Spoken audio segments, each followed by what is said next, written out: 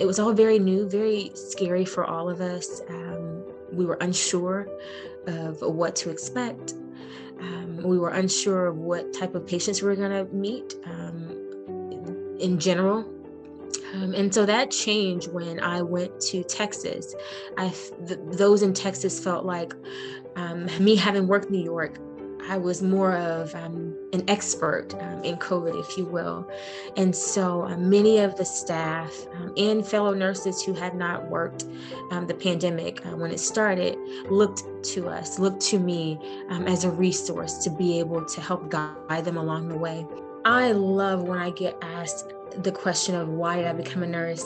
It all started when I was a teenager, caring for an ailing uncle who was succumbed to cancer. And so I knew at that moment that I had to be a part of the bigger picture. And so that led me to pursue a career in nursing and then to further my education with getting my family nurse practitioner.